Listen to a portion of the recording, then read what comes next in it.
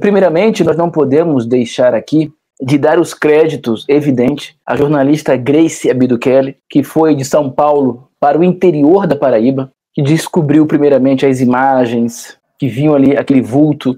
A própria polícia, de princípio, desprezou o vulto. Não dá para, pelo vulto somente, entender ser Ana Sofia. É isso que as pessoas têm que levar em conta. Pelo vulto somente, não se entende ser Ana Sofia.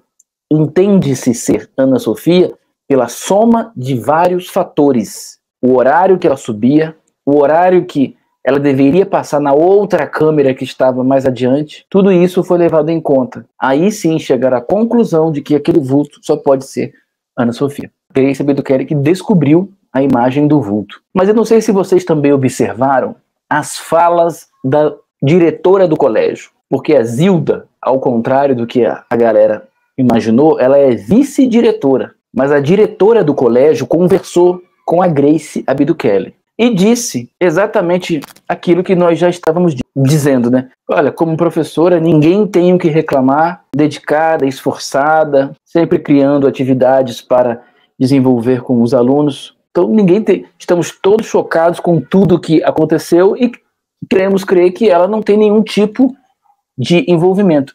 Segundo a própria jornalista, há uma imagem que não foi divulgada, porque está em segredo de justiça, né? Ali é um dos trunfos da polícia. E eu até entendo a polícia não divulgar esta imagem para não começarem a criar uma série de teorias. Foi fulano, foi ciclano. Você lembra quando Ana Sofia subia e aí saía um senhorzinho do beco? O que tinha de canal dando print na cara desse senhor, dizendo por que não estão investigando ele? Será que não vê que ele sai justamente no momento que Ana Sofia passa? Ele é o homem do saco, né? Ele é o homem do saco. Estava esperando a Sofia passar para vir com o saco na cabeça dela. Inclusive, não sei se você sabe a origem dessa expressão, o homem do saco. É uma expressão traga pelos os escravos. Ela se difundiu no Brasil porque o Brasil, ele é 50% África. Isso daí é inegável. Os escravos que trouxeram essa expressão para cá. Porque muitos escravos, crianças escravas, adolescentes, foram capturados na sua tribo por homens do saco. Quando tribos mais fortes, né, e mais estruturadas viam homens andando com sacos de linho, passando vários homens com sacos, indo em direção a tribos mais pobres e mais vulneráveis, já diziam, cuidado, hein? Se você ficar longe do papai e ficar longe da mamãe, o homem do saco vai pegar. Daí surgiu a expressão, o homem do saco. Por isso que a polícia não divulga as imagens desses 3 indivíduos entrando na casa. Segundo a polícia, a professora para o carro do lado de fora. Você vê, eu conversei com uma professora, né, a Roberta, uma das principais fontes do Lima, do Samuca. Ela é professora. E ela disse assim, analisando, Paulo, ali, o cotidiano da Zilda, eu como professora me identifico. Você não tem nem tempo de estacionar o carro direito. Por isso que, meu irmão, olha, eu vou te falar uma coisa aqui. Enquanto a polícia não mostrar um áudio, não mostrar uma imagem que a Zilda, ela tem envolvimento, eu vou defender ela como inocente nessa história. Porque quem vai pegar o carro e entrar de marcha ré dentro da casa, por que o Thiago não ligou então para ela, olha, aconteceu um problema aqui, tá? Quando você vier com o carro, já entra de marcha ré aqui na garagem que eu vou resolver uma situação. Depois te conto. Ela já entraria de marcha ré. Não, ela já deixa o carro do lado de fora. Quem faz isso é o Thiago. E aí algumas pessoas disseram assim, não, mas os 3 homens que saíram com lençóis, saíram com cobertores, saíram com roupinhas de Ana Sofia.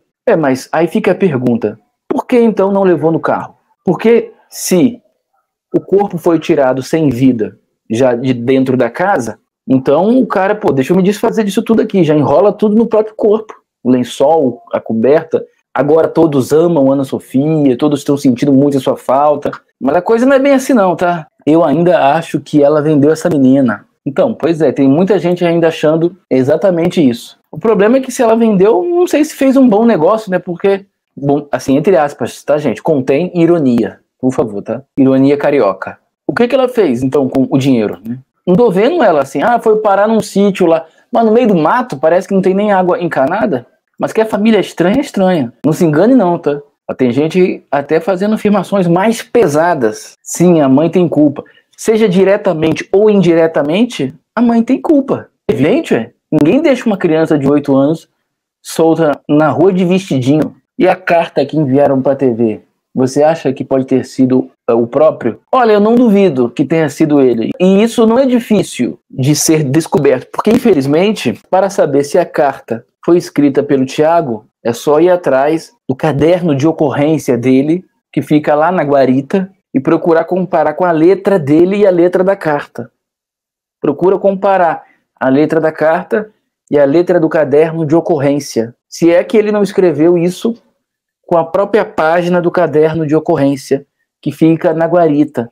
Inclusive, seria um exercício muito bom da polícia fazer para tentar ver ali algum comentário dele no dia 4 de julho, após o dia, se ele fez alguma observação, outros porteiros, como também não acho difícil ter sido o Tiago quem colocou o vestido da Ana Sofia na gruta, ou um vestido semelhante, né, que diziam pertencer a Ana Sofia, na tal Gruta do Morcego. Como não acho difícil também ter sido o próprio Tiago quem quebrou a câmera que dava para sua casa.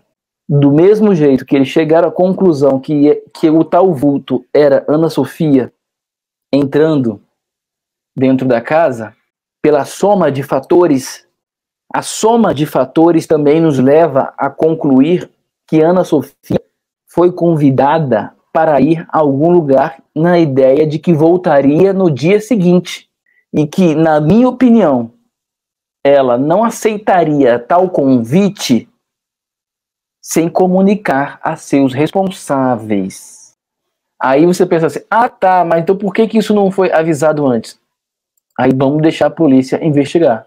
Mas uma coisa que eu percebo aos defensores supremos da família, olha, eu acredito que, sinceramente, há pessoas ali na família que estão sofrendo com o desaparecimento da Sofia.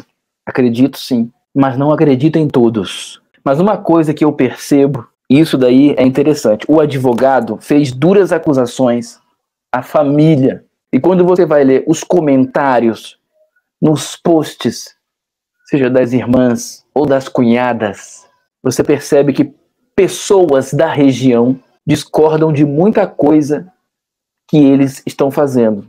Não concordam com a postura de um excesso de vitimismo e criticam veementemente o estilo de vida de alguns membros da família, vou colocar assim. Eu estou tentando tomar cuidado aqui para transmitir de forma menos agressiva possível a cultura da casa.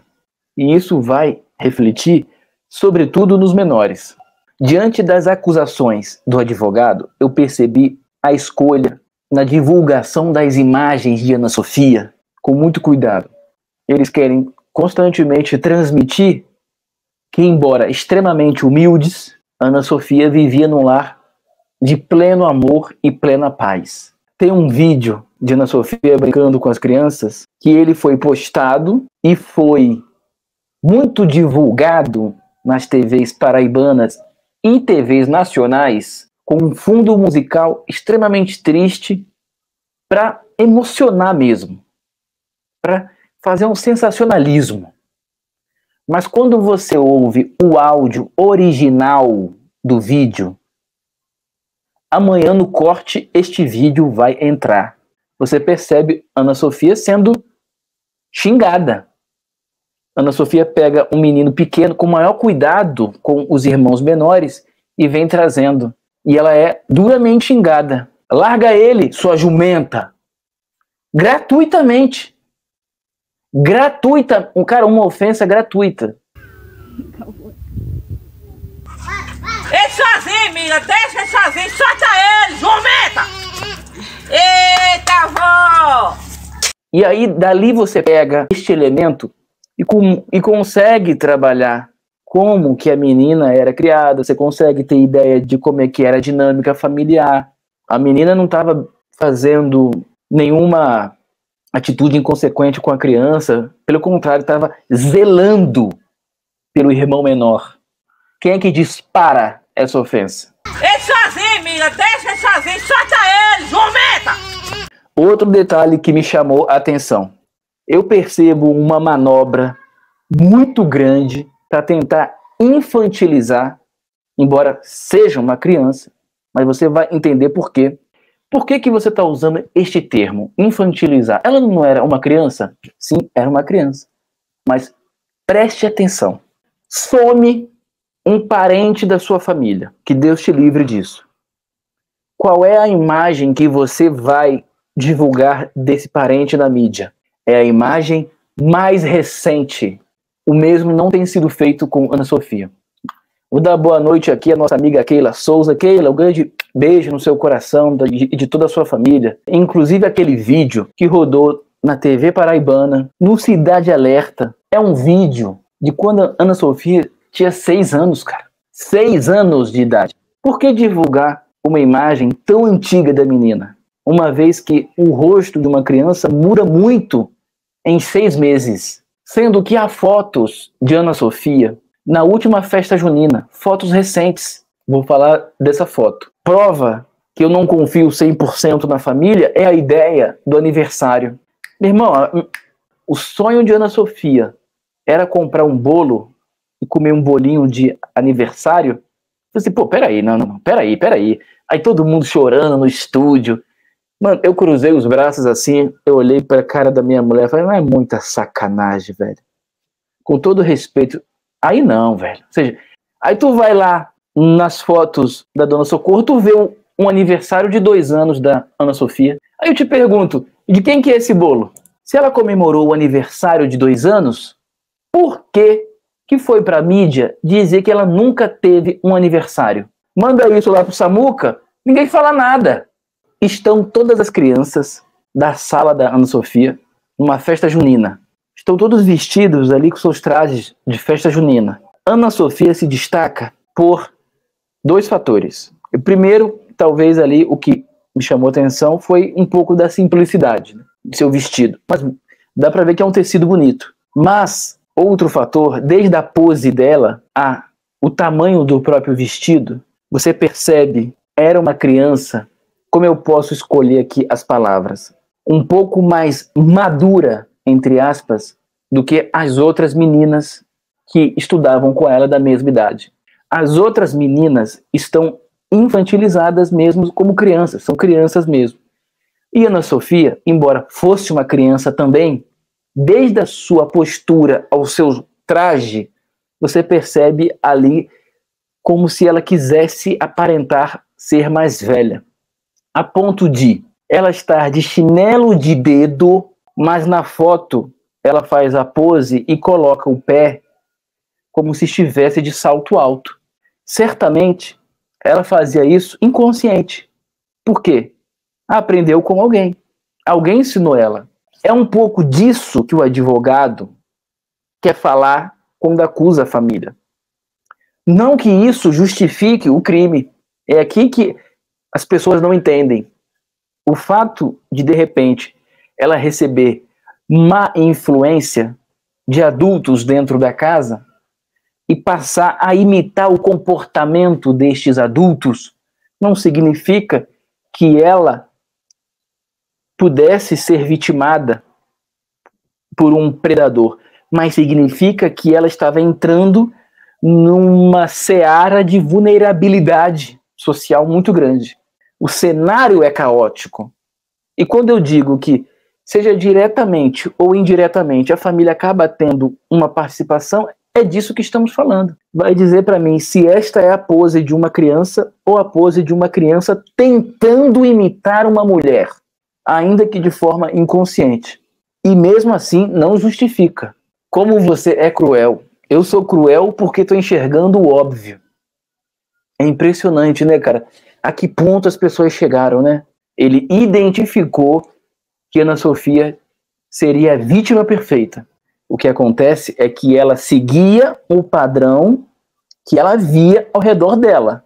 E este padrão estimulava nela um comportamento que, às vezes, provavelmente, por esses indícios, faz com que a gente entenda que ela era uma menina que por vezes tinha um comportamento meio precoce. Ô, meu filho, eu já falei, meu Deus, que não justifica o crime evidente. Nem se eu der um soco na sua cara, justifica que você pegue um martelo e dê na minha cabeça. Mas é psicologicamente compreendido, bebezinho. Consegue compreender isso? Não, né? Pois é, você alimenta de um monte de canal que tem por aí, aí... Aqui, meu irmão, não tem essa. Aqui não tem essa, tá? Aqui a parada é bem mais pesada. Muita gente aqui, até o jeito de andar dela já era precoce. Eu já tinha visto isso, mas não vou, sabe? Não vou falar, mano. Não quis falar até ver a imagem. Ah, mas dentro da casa, uma criança que está se espelhando em outras pessoas ali tem um comportamento, fora tem outro. Estou te falando porque eu conheço criança assim. Concordo com a sua opinião, Paulo. Obrigado, Lúcia, pelo carinho. E o interessante é que as pessoas que discordam, elas não argumentam, né? Você já percebeu? Elas apenas discordam. É horrível o que você está dizendo. Sim, é horrível. A realidade é uma coisa horrível. O crime nada mais é que a ponta de um iceberg. Existe todo um contexto embaixo que ninguém está vendo, que foi construindo para que o crime culminasse. O que é um crime? O encontro da vítima com o vitimizador. Não é que o crime seja justificável, mas é que os gatilhos psicológicos podem ser compreendidos. Irmão, tu vive num mundo de predadores, cara. Para com isso. Para com isso, meu irmão. Tu vai conversar com qualquer psicólogo criminal, qualquer perito criminal, a primeira coisa que fala: para de expor a sua filha na internet. Para de expor essa menina. Para de achar bonitinho ela de vestidinho curtinho na rua, de shortinho curtinho, dançando para homem estranho. Para com isso. O mundo é mau. O mundo é de predador. Vai chorar, vai procurar canal aí pra chorar. Tem um monte aí, ó. Vai levando a família toda pra ficar chorando lá. Tem um monte. Aqui não, filho. Aqui não. Por mais que queiram modernizar a criança, vai ser sempre criança. Não existe isso, pois vivemos uma sociedade patriarcal, onde uma mulher adulta já é hostilizada. Muito bem observada, hein? Quanto mais uma criança de 8 anos. Meu Deus do céu! Obrigado, Senhor. Estou me sentindo Cristo na cruz, olhando para o ladrão da direita. Claro, tem aqui a galera mais antiga que me segue e já compreende o meu ponto de vista, mas esse inscrito aqui para mim é novo. Olha lá. Se uma mulher já é hostilizada, imagina uma criança. Meu Deus do céu! Finalmente um que entendeu o que eu estava dizendo, Pai. Graças te dou, Senhor.